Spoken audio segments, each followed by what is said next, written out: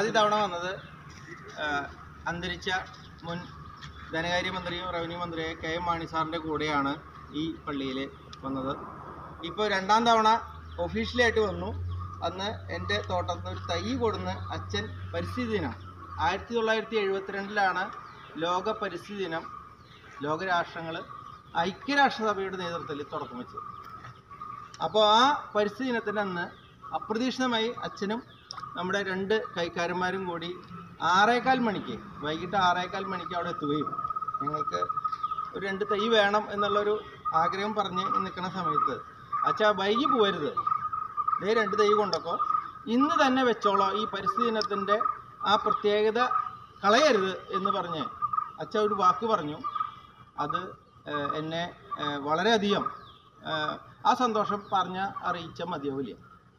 ഇന്ന് തന്നെ എത്ര രാത്രിയായാലും ലൈറ്റ് ഇടേണ്ടി വന്നാൽ പോലും ഈ തയ്യെ അർണോസ് പാതിരി പള്ളിയിൽ ഇവിടെ വേലൂർ ഫൊറോന പള്ളിയിൽ വെച്ചിരിക്കുന്നു, പള്ളി ഗ്രൗണ്ടിൽ.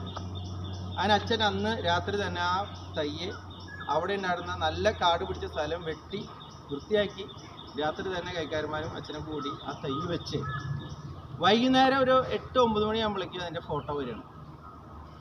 അതിന് അച്ഛനെ പ്രത്യേകം അഭിനന്ദിക്കണം. ഒരു തിരുവസ്ത്രത്തിനുള്ളിലും ഒരു കർഷകനുണ്ട് എന്ന് നമ്മളെ ഒരു മെസ്സേജ് തരികയാണ്. എന്തായാലും ഇവിടെ വന്ന ഓരോരുത്തരും ഇപ്പോൾ ഈ ഒരു പ്ലാവ് ഒരു വർഷം പുറത്തേക്ക് വിടുന്ന ഓക്സിജൻ്റെ അളവ് എന്ന് പറയുന്നത് 13.16 ടണ്ണാണ്.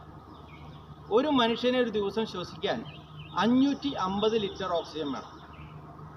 1 ലിറ്റർ ഓക്സിജൻ ഇന്ന് കേരള മാർക്കറ്റിലെ വില 108 രൂപ 33 പൈസയാണ്. 6 ലിറ്ററിൻ്റെ അലുമിനിയം ഫോയിലാണ് ഓക്സിജൻ ധാരാളമായിട്ട് ഹോൾസെയിൽ ലെവലിൽ വരിക.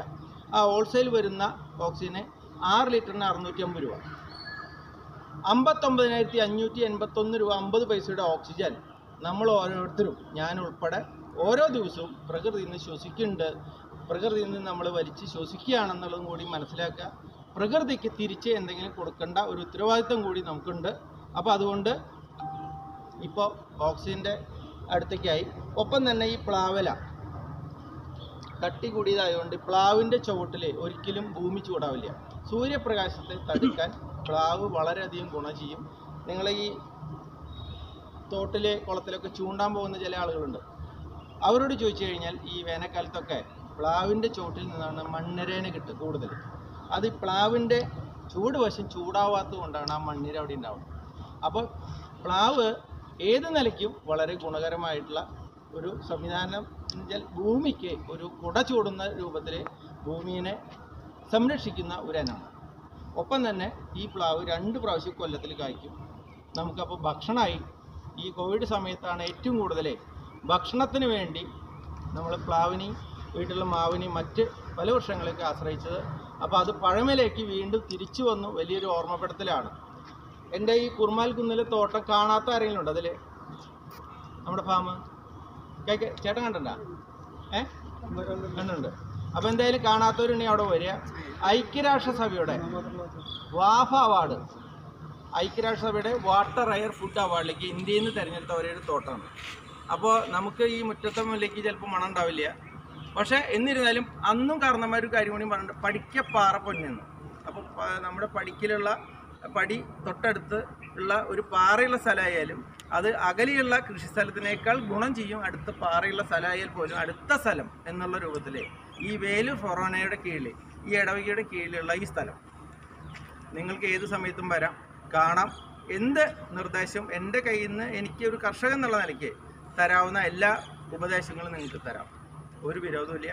അപ്പോൾ എന്തായാലും എനിക്ക് ഈ വേലൂർ ഫൊറോന ഈ ഗ്രൗണ്ടിൽ ഒരു വൃക്ഷത്തൈ വയ്ക്കാൻ ഇത്രയും പരിപാവനമായ പുണ്യഭൂമിയിൽ, അതെ ഈ സ്കൂൾ, അത് എന്തായാലും വേലൂർ പള്ളിയുമായി ബന്ധപ്പെട്ട ഒരു സ്ഥലം തന്നെയാണല്ലോ.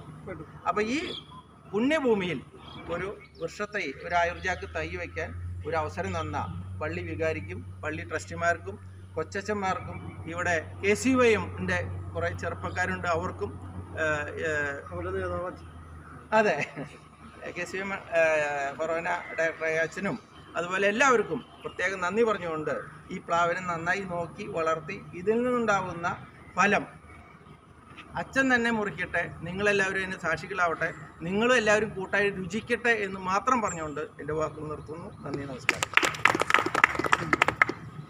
മറ്റുള്ളവരെ, ഞങ്ങൾ ഈ പരിസ്ഥിതി ദിനത്തിൻ്റെ അന്ന് തന്നെയാണ് ഈ ആയുർ ജാക്ക് ഫാമിൽ പോയത്. ഈ ഇടവക അതിർത്തിയിൽ തന്നെയാണ് ആയുർ ജാക്ക് ഫാം ഉള്ളത്. അവിടെ ചെന്ന് ഞങ്ങളെ വളരെ സന്തോഷപൂർവ്വം സ്വീകരിച്ച് അതിൻ്റെ ഏറ്റവും അടുത്തുനിന്ന് തന്നെ 2 നല്ല വില കൂടിയ തൈ തന്ന് ഞങ്ങളോട് ഇന്ന് തന്നെ കൊണ്ടുപോയി വെക്കാൻ പറയുന്നു. അത് ഒരു തൈ അന്ന് വെച്ചു. പിന്നെ ഒരു തൈ ഇങ്ങനെ ഒരു നല്ലൊരു അവസരം ഉണ്ടാവട്ടെ എന്ന് വിചാരിച്ചിരിക്കുമ്പോഴാണ് ഇവർ KCM വന്നത്. അപ്പോൾ അവർക്ക് എല്ലാ സാഹചര്യങ്ങളും ഒരുക്കി ഈ വർഗീസിനെ വിളിച്ചു. ആൾ വന്നു. ആളുടെ വിലപ്പെട്ട സമയം ഇതിനുവേണ്ടി ചെലവഴിച്ചു. പ്രത്യേകം ഇങ്ങനെ ഭൂമിയെ സ്നേഹിക്കുക, പരിസ്ഥിതിയെ സ്നേഹിക്കുക, അതൊരു ദിവസം 1 മിനിറ്റ് അല്ലെങ്കിൽ 1 മണിക്കൂർ മാത്രം നിൽക്കേണ്ടതല്ല, ജീവിതത്തിൻ്റെ ഭാഗമായി എന്നും ഉണ്ടാകേണ്ടതാണ്.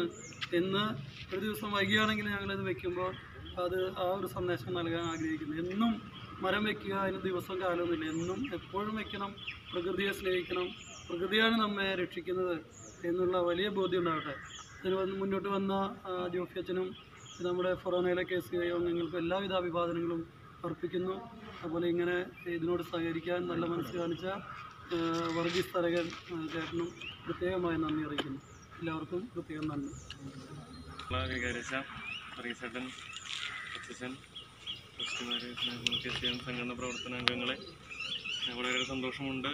പ്രത്യേകിച്ച് പരിസ്ഥിതി ദിനത്തിനോടനുബന്ധിച്ച് തന്നെ നമുക്കൊരു വൃക്ഷത്തായി നടുവാനായിട്ട് അവസരം ലഭിച്ചതിന് പ്രത്യേകിച്ച് ഫൊറാന വികാരി അച്ഛനോടും വർഗീസേട്ടനും കൈക്കാരന്മാരോടും ഞങ്ങൾ ഓരോരുത്തരോടും ഒറ്റ വാക്കിൽ നന്ദി പറഞ്ഞു നിർത്തുന്നു.